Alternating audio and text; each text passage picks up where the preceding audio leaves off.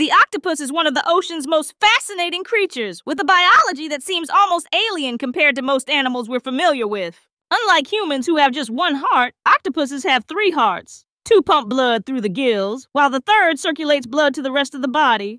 Their blood contains a copper-based protein called hemocyanin, instead of the iron-based hemoglobin found in humans, which gives their blood a striking blue color. This blue blood is actually more efficient at transporting oxygen in cold, low-oxygen environments, allowing octopuses to thrive in the depths of the ocean. Their unique cardiovascular system supports their remarkable ability to squeeze through incredibly tight spaces. An octopus can fit through any opening large enough to accommodate its beak, the only hard part of its body. When an octopus is stressed or hunting, its 3 hearts work overtime. 2 of them actually stop beating when the octopus swims, which explains why these intelligent creatures prefer to crawl rather than swim.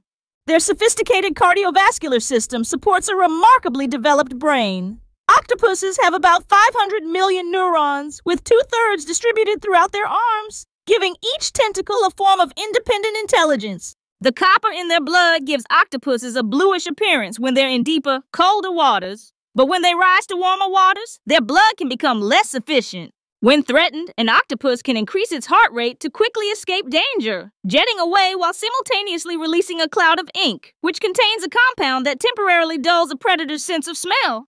Despite their cardiovascular adaptations, octopuses live relatively short lives of just 1 to 3 years, with their 3 remarkable blue-blooded hearts stopping forever after they reproduce. A bittersweet ending for one of nature's most intelligent invertebrates.